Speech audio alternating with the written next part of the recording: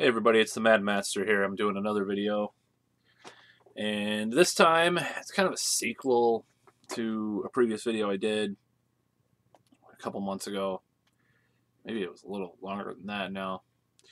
Anyways, this one is just a simple video, a simplified version of that really long spiel that I had about politics maybe earlier in the year. I think it was earlier this year. So, a lot of people don't really understand my political philosophy, and that's why I wanted to do this video, just to kind of clear up a lot of what I have to say. So, this is basically it. I believe that in America, politics are corrupted by rich people. Being rich is not a bad thing. It's not terrible to be rich. Capitalism is not bad. A lot of people would disagree with that. Now, capitalism may be unsustainable in the long run for our planet. That's the truth. So even though I desire, wealth myself, so I am not against capitalism in theory. But I do see the limitations of it.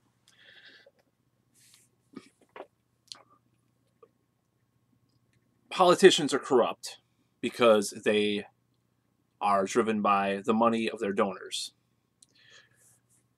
War that the United States fights, all the wars since World War II, were results of not fighting for democracy, not fighting for human rights, not fighting to defend any type of people from anybody else. Now, the stated purposes of those wars might have had partial inclusion of some of those things, but overall, those wars were not fought because of those things. I see that as fundamentally wrong, that wars will be fought for the benefit of arms manufacturers, the military-industrial complex, or the CEOs, not the regular people, the CEOs and the heads of corporations, because it would maximize profit, or trade routes, various things like that.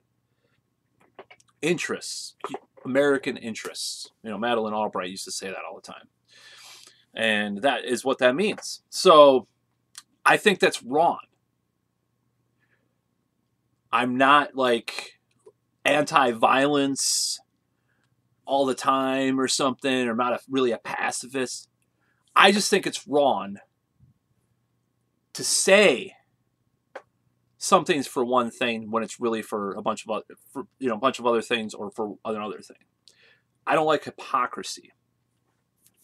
So I also there's another thing politically that I believe. I believe that places other than the United States that are in the Western world, so-called Western world, in the industrialized nations of the first world, have it better than the United States. This is my belief. I think that having a social safety net that is better, having more fair and equal justice, having better drug laws, that won't punitively put someone in prison for the rest of their life, I think that's better. So you add up all these things, right? And I'm not saying that Europe, like Northern Europe, and the Nordic countries or whatever, are like superior per se in every way in the United States. You add up all these things, and that is my political philosophy. So, what does that say? It's pretty simple. I hate most of the Democratic Party, and I hate most of the Republican Party. In fact, I do hate most of the Republican Party more nowadays. And I support Bernie Sanders for president, like I said. So I don't really think it's that complicated. I don't think it's like I have to like sit here and like explain all this stuff. I think it's pretty simple. This is just what I believe. It's just what I believe, and that's people may not understand. You know, they may they might call me far left, which really is kind of a really ignorant thing to say, because if I'm far left, then what are these people, what are these people in Europe that are like wanting to tear down their systems, If I'm far left, for America, I'm far left. Fine, for America, but not for the world and through history, I'm not far left. I'm actually a centrist. That is the way it is. And if people don't like that, then I don't know. I just don't know what to say. I'm just speaking the truth about history and how things have been and the world at large. If you want to put me in a category, I am in the middle, worldwide through history and time. I am in the middle. I am a centrist. I am a centrist. Pete Buttigieg is not a centrist. He's center right. Joe Biden is center right. Amy Klobuchar is center right. Some of the other ones might be, some of the progressives might be center right too. If you look at the rest of the world, they're center right.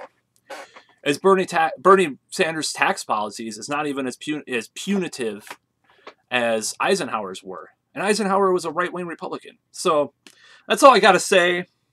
It's not really a defense of my politics. It's just a simple explanation that I wanted to do in a short video. And I will see you later.